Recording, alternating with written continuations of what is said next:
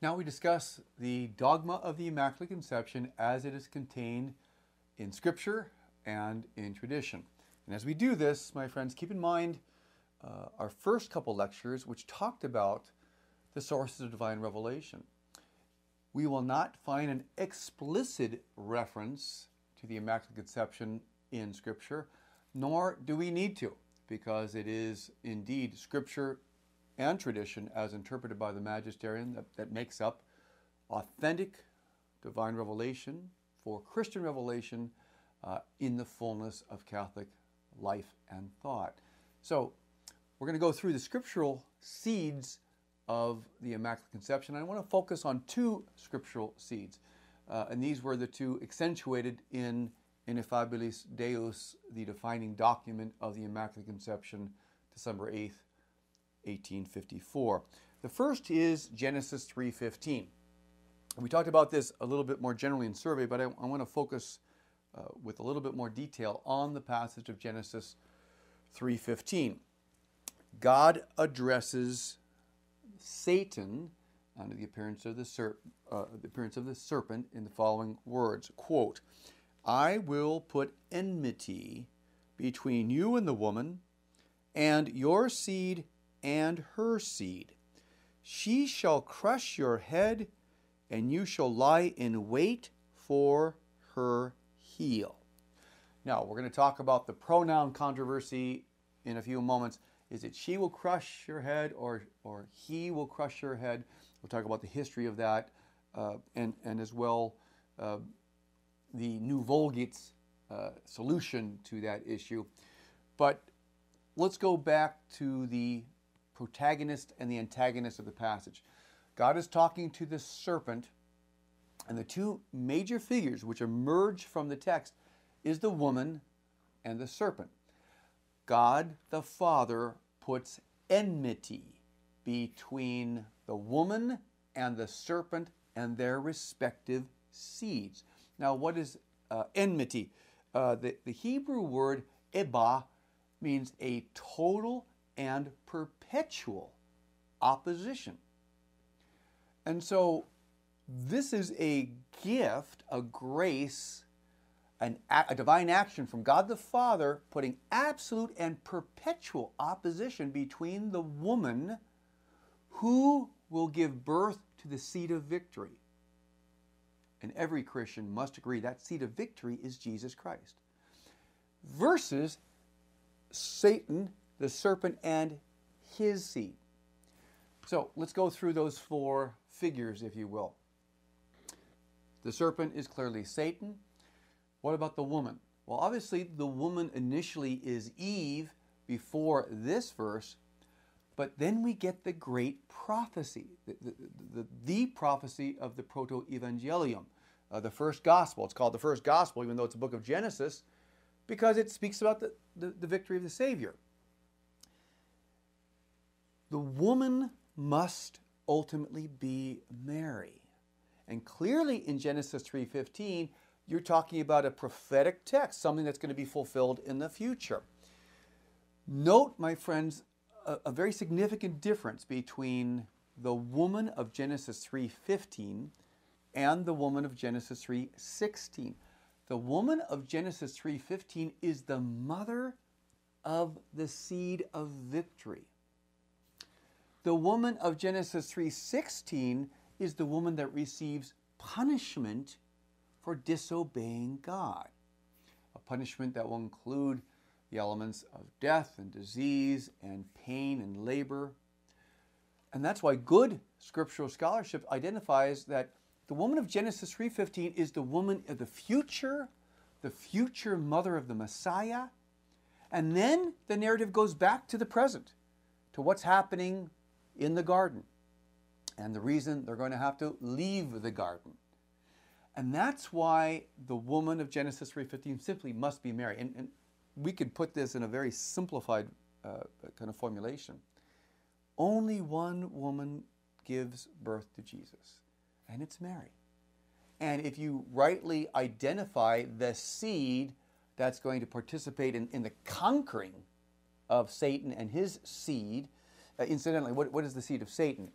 The seed of Satan would be evil, all fallen angels, and all evil humans. And so the identical opposition, if you were going to sketch this, it would be the woman and her seed over here, the serpent and his seed over there, and enmity in between. It's a parallel enmity that the woman has between the serpent and that Jesus has from sin. That means it's a complete, radical, perennial opposition. So, speaking very specifically to the Immaculate Conception, if you have, as something given by God, a complete opposition to not only Satan, but also his seed, then you have to be free from sin. As one author put it, Mary would not be a double agent. Mary's not going to participate with Jesus in the great work of redemption, and at the same time, she's going to do some side collaborating with the enemy, with Satan. God the Father is the one who ordained that Mary would be free from Satan, free from original sin, free from its effects. That's all on the other side. The side of Mary and the side of Jesus are both free from Satan and his evil influence. It is a very foundational and legitimate basis for the Immaculate Conception. How, as G.K. Chesterton would say, flip it on its head. How could Mary have a total and radical opposition from Satan and still cooperate with him? It can't go both ways. The Immaculate Conception. Now, what about the pronoun controversy? This is somewhat incidental to the dogma of the Immaculate Conception, but it's fair to hit it here. Which is it? Is it she will crush your head, or is it he? Well, let's establish first and foremost that if it is she, as it has been translated for 15 centuries and used by many papal documents, she only crushes the head of Satan by the power of Jesus. So the theological foundation and really the certainty of the passage is that if it is Mary that's going to crush the head of Satan, she does so by the grace and power and total subordination and absolute dependence on Jesus Christ. Now, historically, St. Jerome translated this into the Vulgate. So you're talking about Hebrew into Latin, and the pronoun is ipsa, I-P-S-A, ipsa. And for 15 centuries, it's ipsa. In the dogma definitional document of Blessed Pius IX, again, Ineffabilis Deus, there is a paragraph describing how Mary crushes Satan with her immaculate foot. Also later papal documents, Pius the 10th, St. Pius the 10th, Benedict the 15th, Pius the 11th, Pius the 12th, they all use ipsa, all use she. Well, then what happens? Well, then in more recent times, there was an effort to, in fact, the Vatican had a new translation of the Vulgate called the New Vulgate in the mid-80s, and there was an effort to get back to the original languages. And so they went to the Hebrew. Now, in speaking to several biblical scholars, the Hebrew is difficult because the same pronoun can be used both for he and she in different contexts. To add to further complication, evidently during different centuries, the same Hebrew word would be used interchangeably for he and for she. In a way that would indicate that in this century, the word indicated he. In the next century, it seems like it was more used to indicate she. In talking to a good biblical scholar, he said the difference even between the he and she, as it's written in the Hebrew, is just the tiny iota length of one letter. Now, St. Jerome would certainly have more access to several texts of the Hebrew Old Testament intact than we would today. And he was a genial translator. So he would know the difference between he and she. So the Hebrew would favor the he. In the New Vulgate, the church opted for ipsum, I-P-S-U-M, which is actually neuter, which doesn't really help the controversy too much. in that, or at least the discussion on it, in that it would be translated, it will crush your head. Now, as I mentioned before, the theology is clear. Anything Mary does, she does by the power of Jesus. But the strong tradition of she, the fact that many Mariologists are going back to the she, even after the new Vulgate has come out with it being it, and even the dubiosity, the lack of clarity regarding the Hebrew historically. It's interesting to note, not as a source of revelation, but just as a light on the subject, that when Our Lady starts appearing during the present age of Mary, this period of many and fruitful apparitions approved by the Church. In 1830, she appears at Rudebach with the miraculous mental apparitions, and the vision clearly has Mary with her foot on the head of Satan. Once again, am I saying that's divine revelation? No, I'm not. I'm saying that private revelation, though, sometimes can confirm that which was being articulated by popes of the 19th and 20th century, as well as back all the way to the 5th century when St. Jerome makes the translation in terms of usage of she by the Church. In any case, if Mary's doing it, she does it by the power of Jesus. Now, the second major text, before we leave this text, I do want to make the reference of the connection between the Immaculate Conception and co-redemption in this text. Notice how God the Father first places this enmity between Mary and Satan. Then he talks about Mary crushing the head of Satan. And what does that tell us? It tells us something that Cardinal Wojtyła, the future St. John Paul II, would say in a beautiful homily December 8th, 1973, when he said in Krakow, remember that she is the co-redemptrix because she's first the Immaculate Conception. Once again, it's God preparing Mary to work with Jesus, to redeem the world, always completely subordinate and independent. That this Immaculate Conception prepares for the task, for the mission, for the vocation, for the greatest 1-2 punch in all history, the Redeemer and the co-redemptrix. And so even that is prophesied in this text. The enmity prepares for the battle. And we'll see this as a cosmic battle, which, again, is the bookends of Scripture. The woman versus the serpent, Genesis 3:15, and the woman versus the dragon in Revelations 12.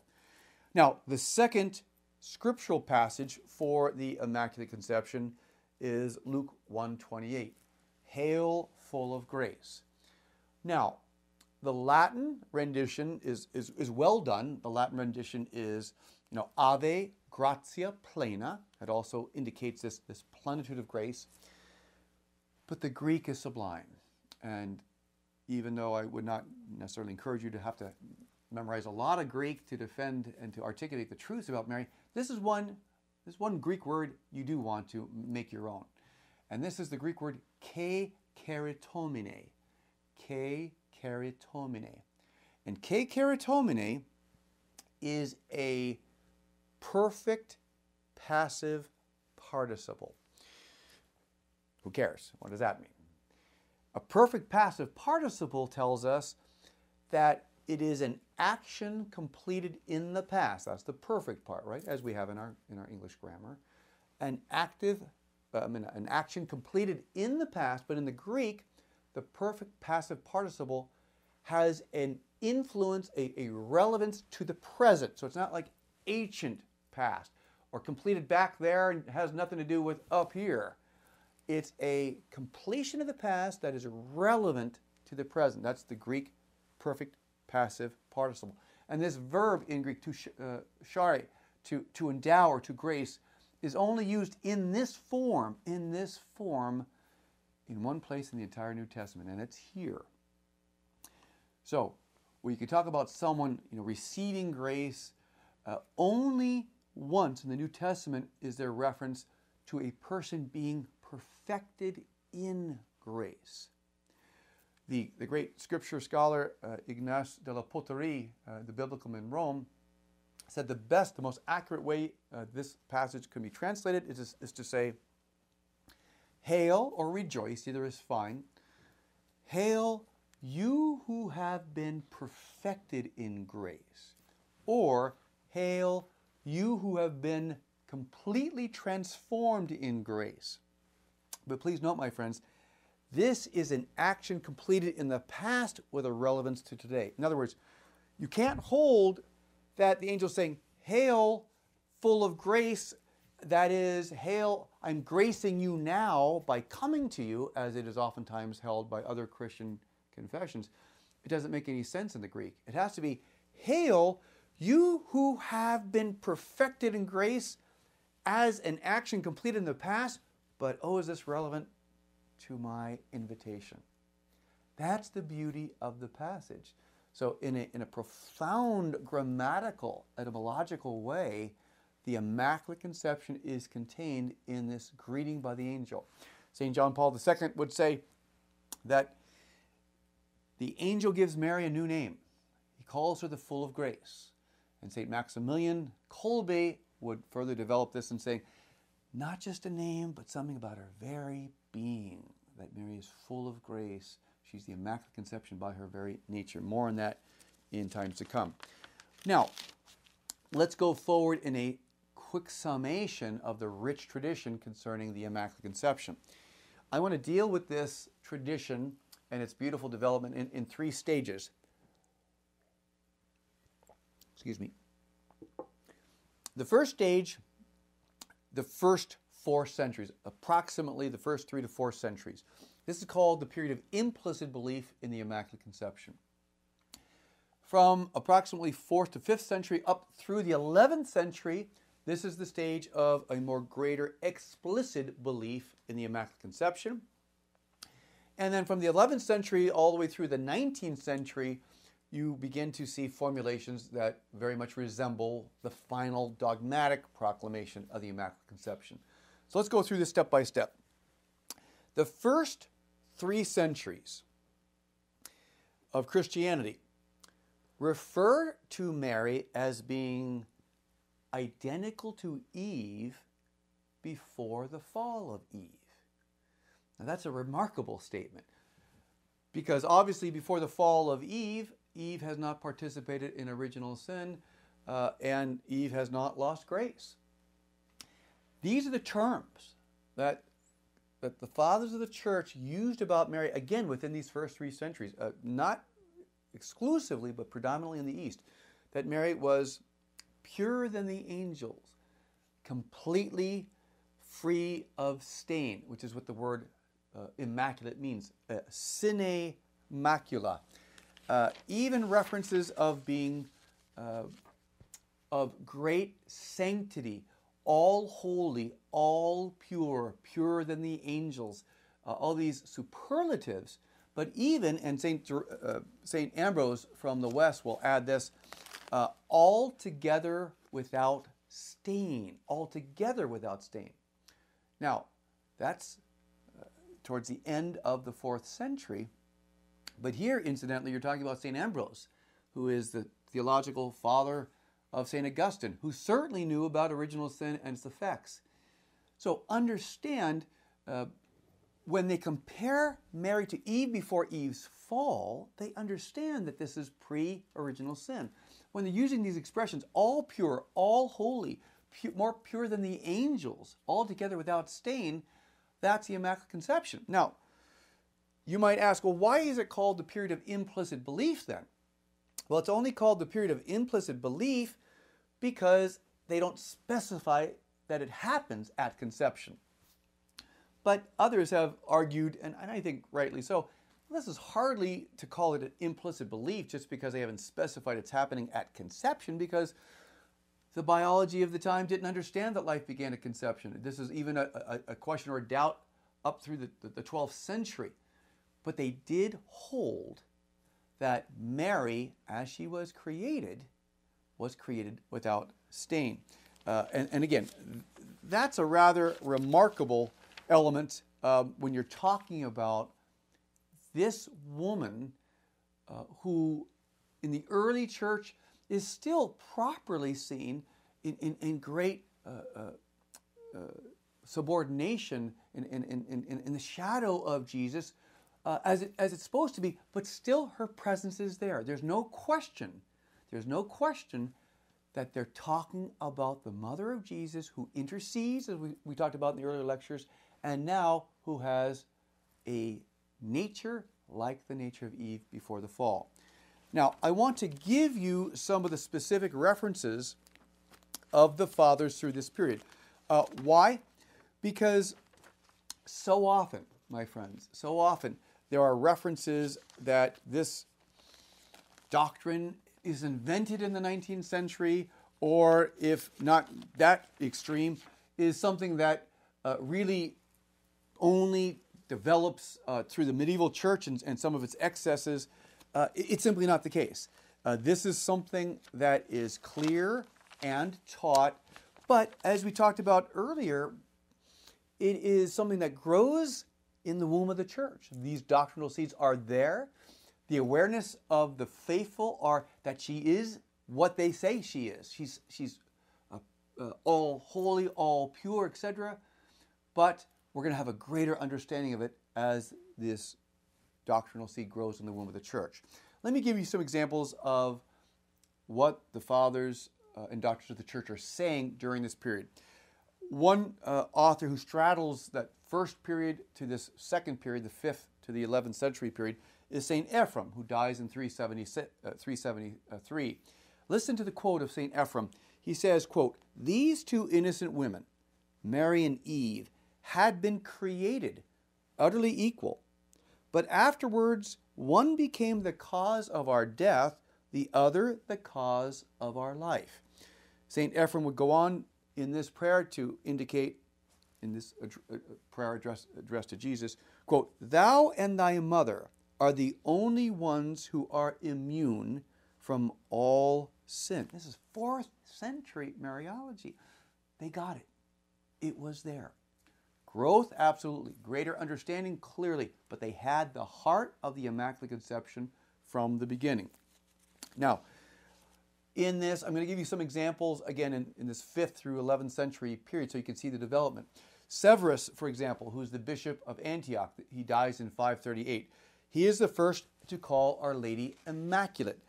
He said, "She formed part of the human race and was the same essence as we, although she was pure from all taint and immaculate." That's 6th century.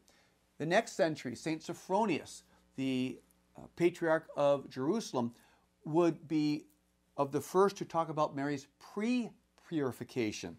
He says, quote, "You, Mary, have found the grace which no one has received. No one has been pre-purified besides you." So again, even though the biology of the time isn't so clear about life beginning at conception, these church minds and hearts are identifying that this is happening in a pre-birth formula unique to Our Lady. St. Andrew of Crete in the 8th century refers to Mary as, quote, "the entirely immaculate virgin." We have the Eastern writer Theognostes in the 9th century, who is arguably the first to talk about Mary being immaculate from conception. But now we're only talking about the 9th century. He says, and I quote, "It was indeed fitting that she who from the beginning had been conceived by a sanctifying action should also have a holy end." So here it is, 9th century. Combining this, you've got an amazing articulation of the Immaculate Conception, and we're still in the first millennium. Now, the third period, briefly, from the 11th century to the time of the definition in the 19th century. While in the East you have a continued beautiful development of this, you have in the West the controversies, the questions and doubts about the Immaculate Conception coming forward from two principal figures. Number one, St. Bernard of Clairvaux. Number two, St. Thomas Aquinas. And we're going to talk about this in the next lecture and draw out what their difficulties were. And I'm going to say once again, not because they found Mary to be unworthy, but because they found it to be incongruous with another held position at the time. But we're going to see, as history would show, those other held positions were in error. So they were trying to be consistent. In terms of the magisterium, it's at the 15th century where you get the first magisterial confirmation of this doctrine in the approval of the liturgy and the Mass and Office of the Immaculate Conception. This is by Pope Sixtus IV in 1477. Every pope from Sixtus IV until Pius IX either maintained that which their predecessors held, or they contributed to the development of the dogma in such ways that it led to an even greater clarity of the truth. So we're going to pause here, and in the next lecture I want to go to the actual proclamation by Pius IX. This is some of the historical preparations for the dogma, and then go back to the principal controversies, the principal objections to the Immaculate Conception, and why not only the definition, but some very helpful theology by Blessed John Duns Scotus makes clear that this indeed is a truth immediately revealed by God, as it is professed as such by Blessed Pius IX. Thank you.